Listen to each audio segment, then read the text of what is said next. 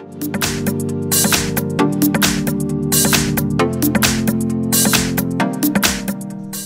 I have PANASONIC Eluga A4 and let me show you how to enable here Google Backup on the following device. So at the very beginning, let's start by using the home screen. Let's use the apps icon, find here and select the settings.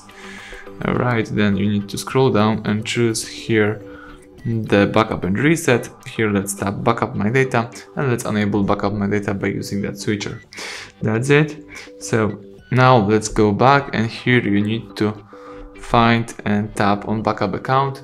If you have some Google accounts, you can use them. If not, let's choose add account. The phone is checking info.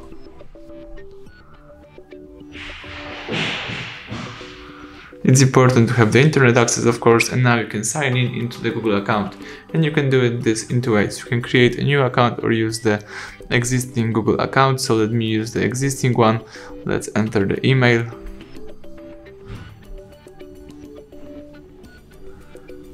Alright.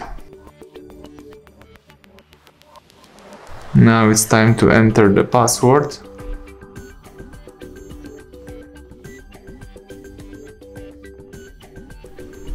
So let me enter the password. Choose next right here.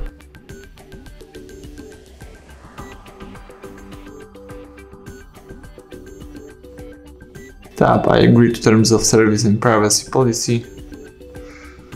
The phone is checking info.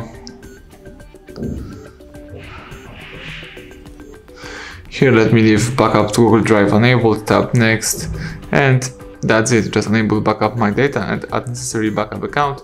So everything went well. Thank you for watching. Please subscribe our channel and leave thumbs up under the video.